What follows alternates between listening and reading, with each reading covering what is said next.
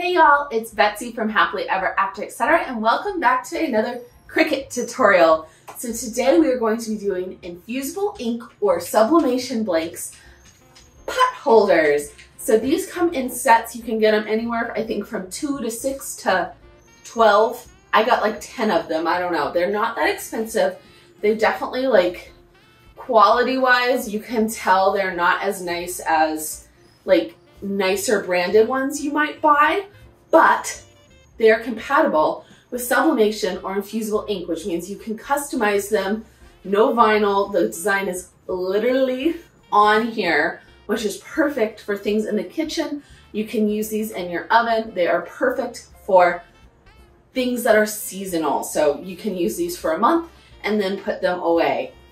I love them. I did a few different SVGs. You can grab those for free at the bottom of the blog post. I will leave that link in the description. But we're gonna get started on making these. You'll see that we started with this one and we learned a few things along the way. I love how they turned out. Stay tuned to the end and I will give you a close-up. All right, y'all, so before we start cutting all of our pieces and putting them onto our little oven mitts, I am going to just do a test to see if I can get my settings right.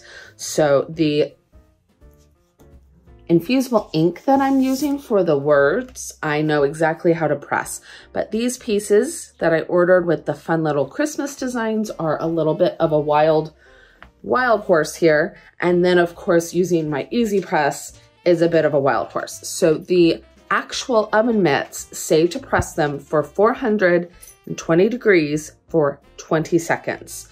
Cricut, on the other hand, says to press infusible ink onto this type of a surface for 390 for 40 seconds. My Easy Press doesn't go up to 425. So instead of 425 for 20 seconds or 390 for 40 seconds, we are going to do 400, which is the highest your Easy Press 2 will go, for 30 seconds. And we are going to see what that does. So I have taped my infusible ink sheet down here with a little bit of washi tape. We are going to press the Easy Press on it very, very still, very, very even pressure for the entire 30 seconds. And then we will lift it directly up and let it cool before we peel the transfer off. So let's give her a go. Make sure it covers the entire piece. Set it directly down.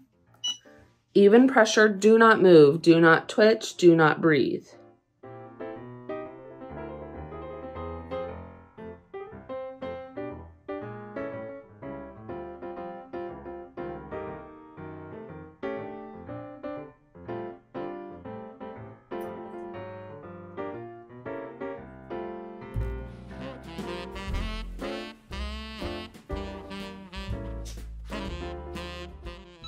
Lift it directly up and set it back on the base. I'm gonna go ahead and turn it off because if this works, we're going to have to cut out our pieces.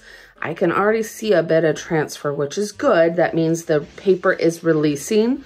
You want it to release. If it releases on its own, that usually means it has transferred properly.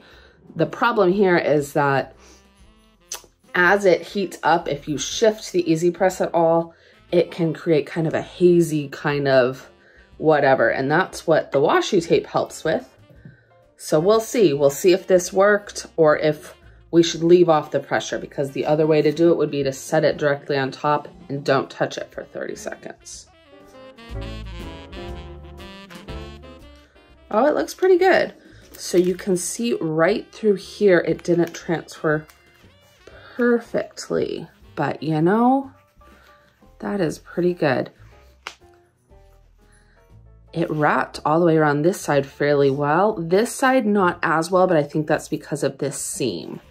So I'm gonna go ahead and cut out the design for the top here, and then we might try this again. I wanted a solid block of pattern. I'm pretty happy with that. Look at it. It's a little Christmas oven mitt. All right, so I'm gonna go ahead and we're going to jump into the actual Cricut part of the project now. So in order to do that, let's move all this away and actually cut our design files to add to our little oven mitts. And in case you didn't realize, I did use my Easy Press to actually iron these guys before I pressed it because they're quite wrinkly right out of the package. All right, Cricut time, baby. Cricut time. Just wanted to make sure before I got started that this was going to work and that I didn't need to alter my design files.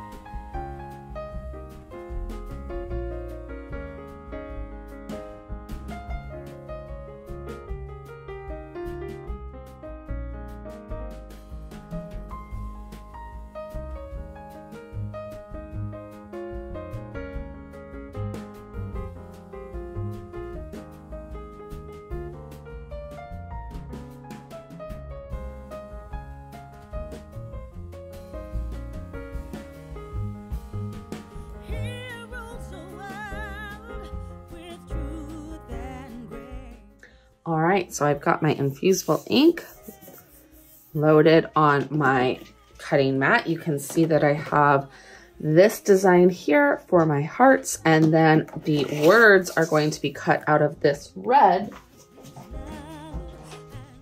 on the other side.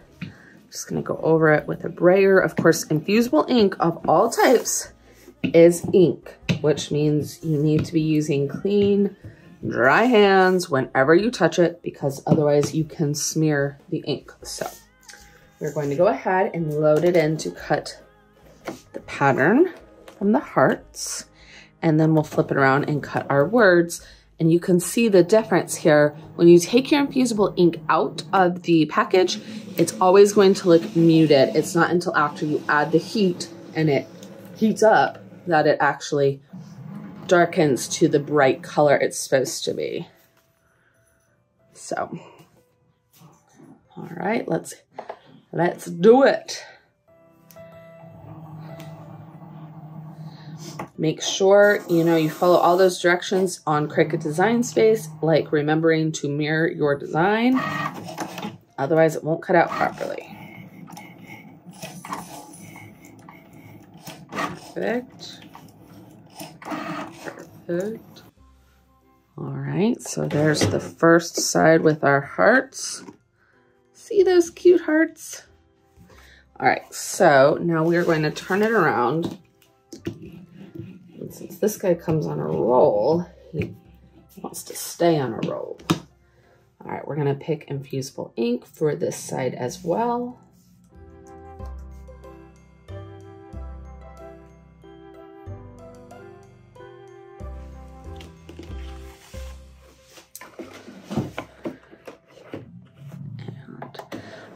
The Infusible ink I'm using for this, it comes in this size for your Cricut Joy, or it's perfect for using the mug press, or it comes in the larger 12 by 12 sheets. This was actually the perfect size for our little pot holders, and I didn't have a large sheet, so I just went with it. Why not? All right, cross your fingers that this doesn't cause problems. It usually doesn't.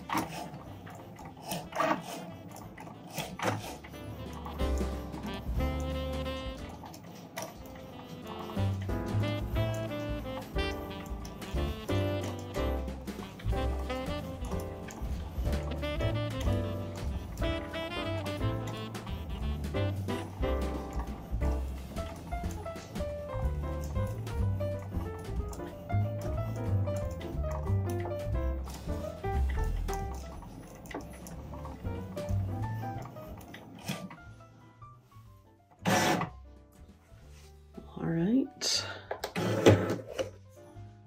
Looks like it worked perfect. All right, so we're gonna go ahead and weed this. Remember, for Infusible ink, you don't want to tear it. It's paper, even though it is ink.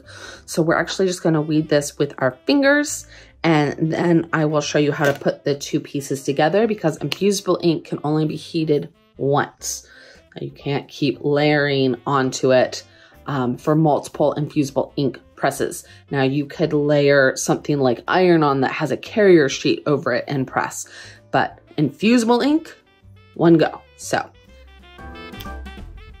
all right, so everything is weeded, and now we are going to add the two pieces together. So if we follow how they're supposed to look on the design, we've got the two hearts above, we've got a heart at the end of Mary, and we've got a heart over the C, right like this. So what I'm going to do is I'm just going to go ahead, cut this down.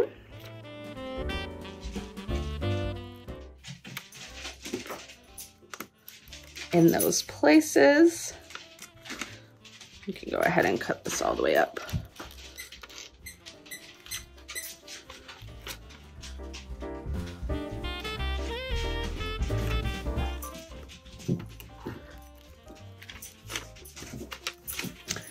Keeping your design merged or welded all together into one piece, it makes it really easy to then add everything together. It does use a bit more material for the design like this. That is a lesser design, but we still have quite a bit of space in the middle, so we'll just save this for later. All right. All right. So now all we're going to do is line this up. Make sure it's in place. And then push it down. This is my favorite way to layer Infusible ink onto one sheet. Quick and easy. Now, of course, we could have easily picked up these 4 hearts and put them on the part we cut away, since they are fairly large objects to pick up, but this is easier. Work smarter, not harder. So now we're going to go ahead and place this on here. So let's go ahead and line it up. Ooh. And then we'll tape it in place with a little bit of heat resistant washi.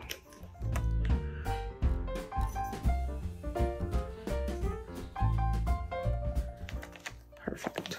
Smooth it down.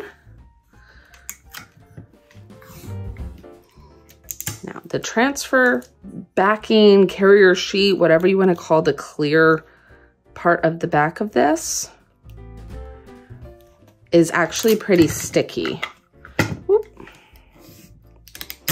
But the heat resistant washi holds it in place, because if we didn't want haziness on the bottom, we definitely don't want haziness on the words.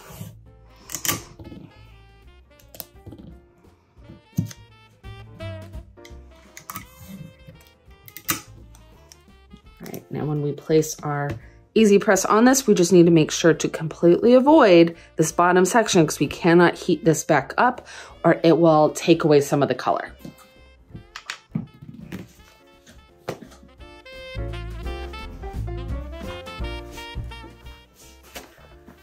Dun-dun-dun-dun. Put away design space.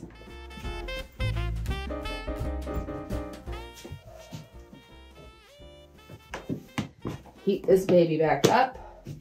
It's the only bad part about doing these things in stages. And then we want to put this far enough down that, again, we can put our whole easy press up here without hitting that bottom section. And it is going to take a minute to hit 400, so we'll be back. All right, so again, we're gonna pull this down far enough, smooth it on, just line it up. Now we'll push down, be very, very still, and then lift straight up.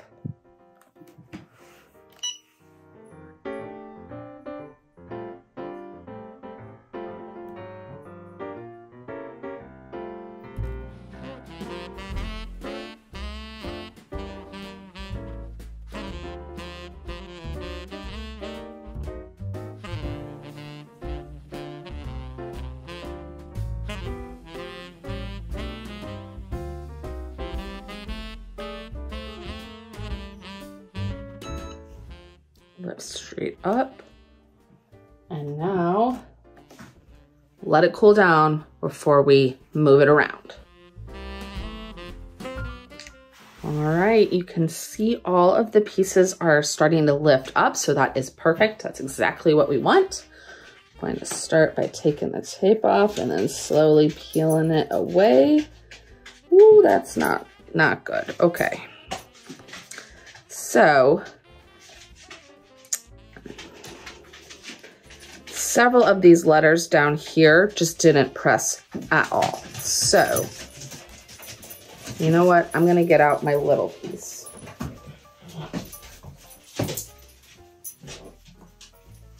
So this is the problem with even pressure against a surface like this that is not quite even. I was worried about the pieces down in between. So I think the main things that didn't get hit are right in here. I go ahead and heat up my mini and see if I can just hit those pieces with even heat.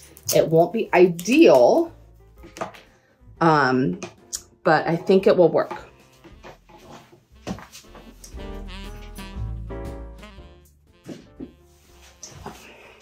Let's heat this baby up.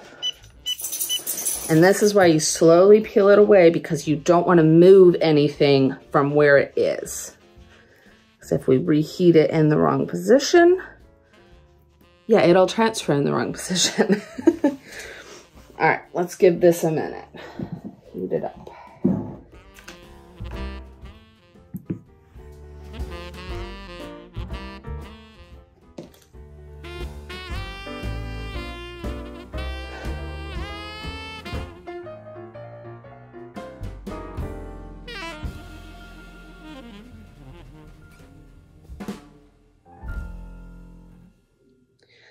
try to press it maybe twice, once here and once here.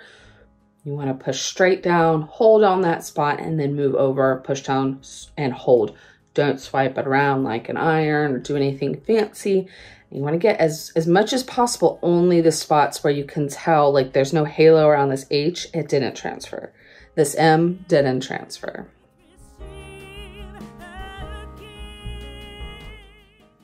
It won't hurt anything like if I just went over whisk, but the more you heat that ink, the less vibrant it will be.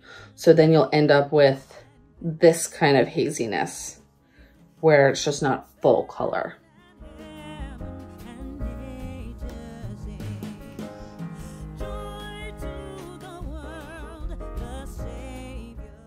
But I'll leave a link below to a little makeup bag that I did with a Cricut Access file where I heated the entire thing with my little mini easy press. It's definitely possible, just not as easy. All right, so we're going to pick them up, and I think we're gonna just go right here.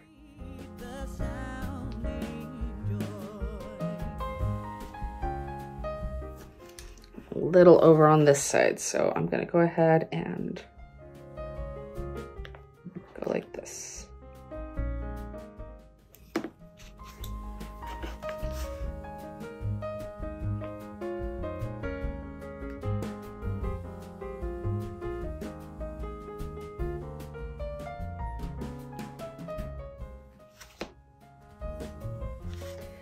It's better.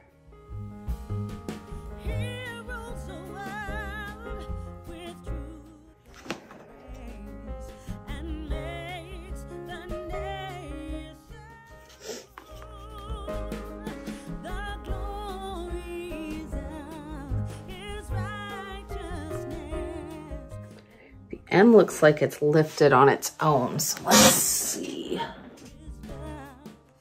Missing a little down here. Let's hit this. Oh. Down here.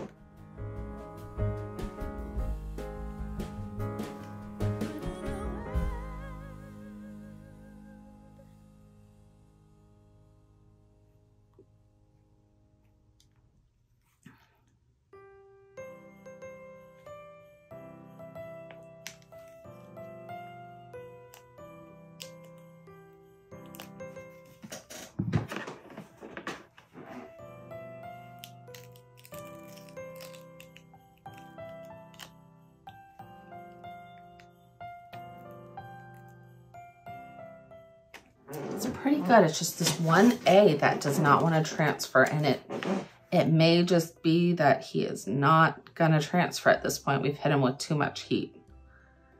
We'll see. We'll see.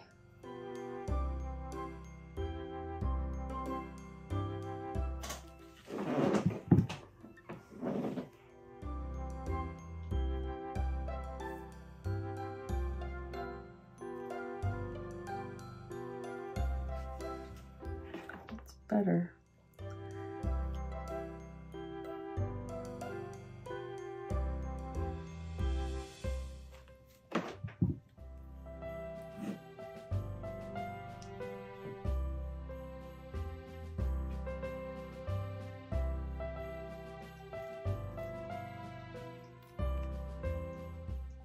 All right. Ooh. This little heart has like no pattern to him. Come on, little heart.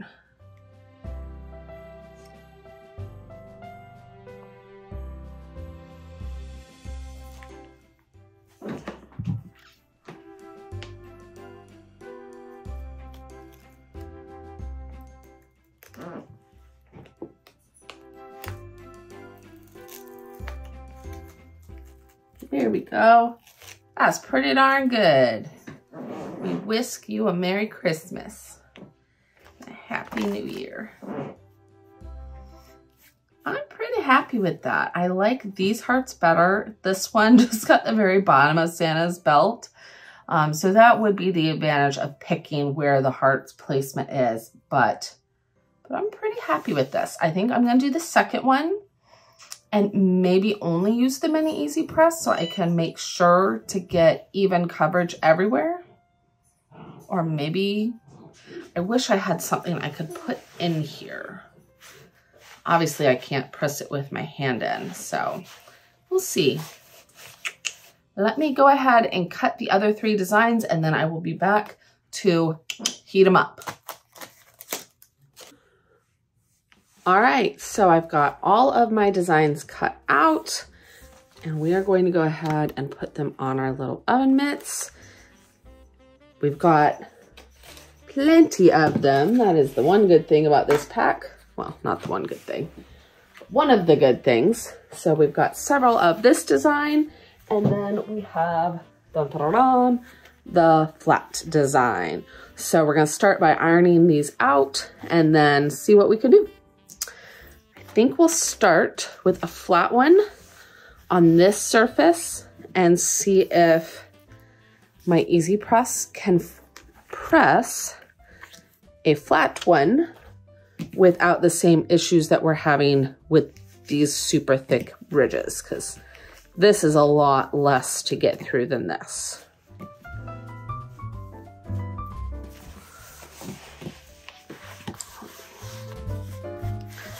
Start seeing if we can just iron this baby out a little.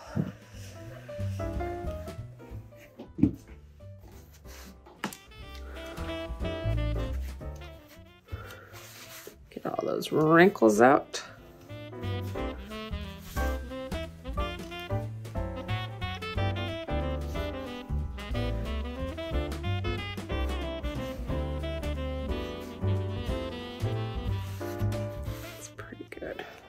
All right, now get our design lined up and we want the little at the top. So push this down in the center here, smooth it on.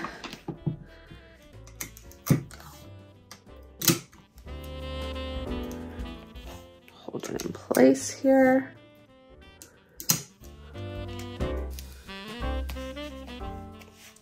Perfect.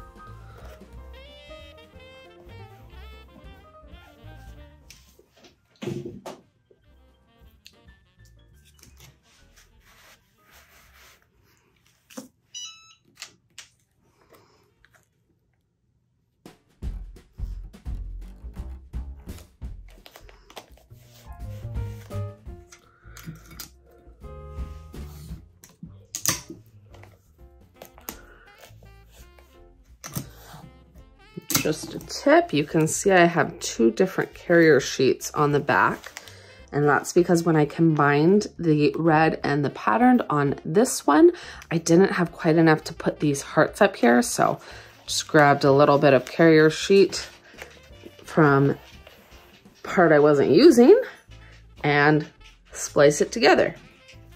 All right, our big easy press is done. So let's see if this will press a flat one.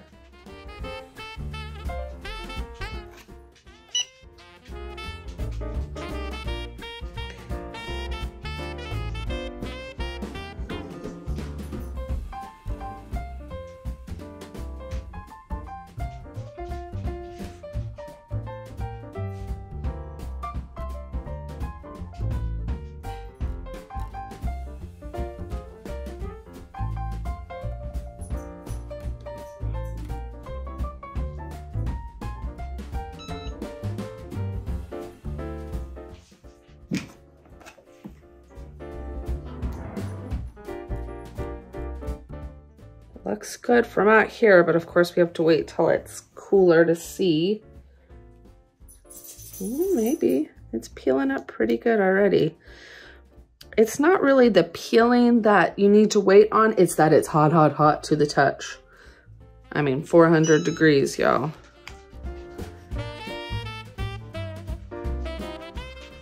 Okay, so flat one is great. Look how cute that is. Okay, that's exciting. All right, so we're gonna go ahead and remove this and let this guy set aside. Oh, that's very exciting. Okay, so what I'm going to do now is I'm going to try once more with this guy. Constant pressure. I pushed down quite a bit on this one. We'll see if that makes a difference. Or if it really is the ridges in this pot holder.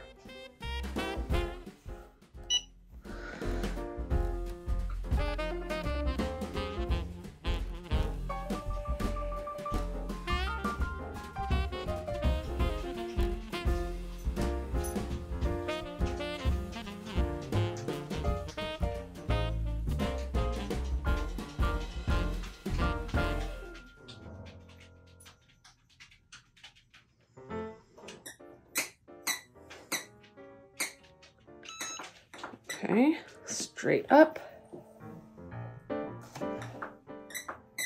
Looks good.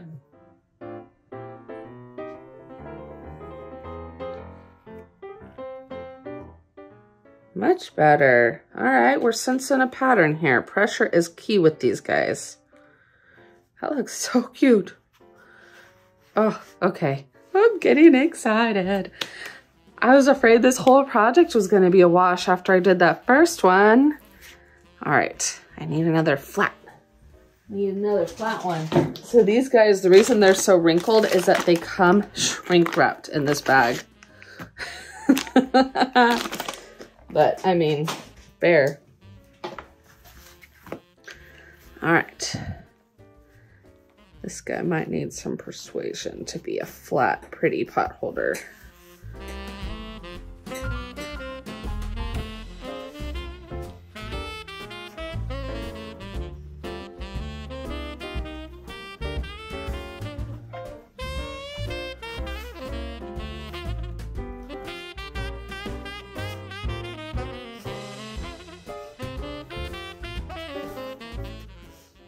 Pretty good. These little easy presses are so good. All right. Going to borrow this tape. This is literally just a patterned heart. I just wanted one, at least one that was very simple.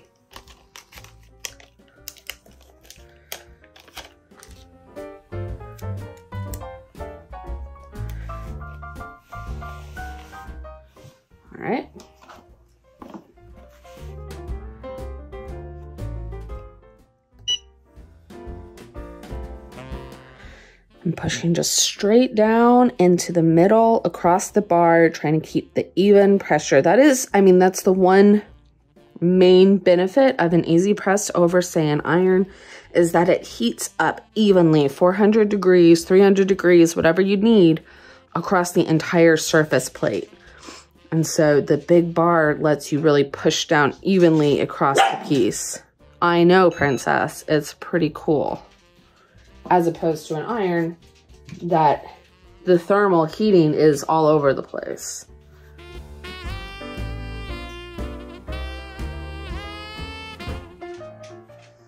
Oh yeah, we're cooking with gas now. Look how cute. Look how cute that is. This is like a whole set. All right, so I need a little backing for this one. So we're gonna reuse this. No reason not to. The way I put this guy together.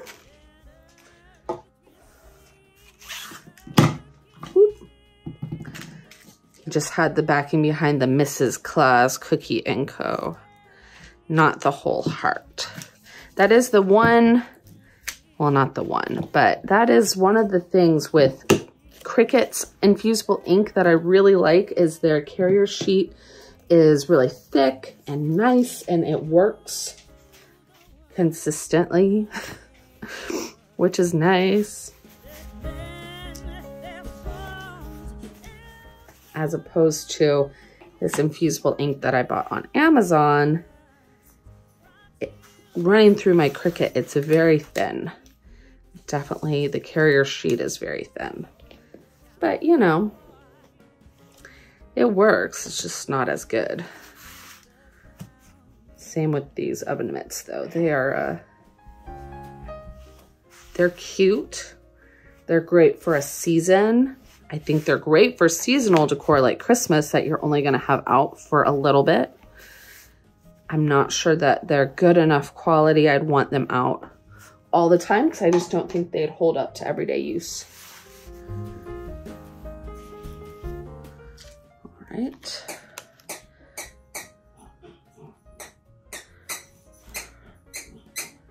There we go.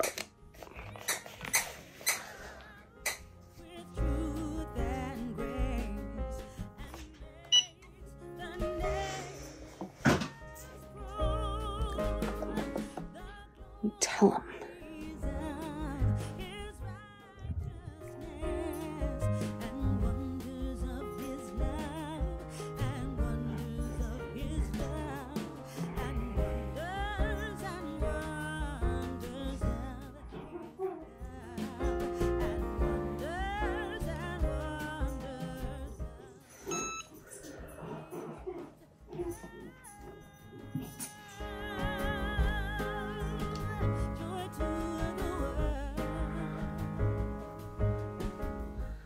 So excited, you guys. All right, let's check this one.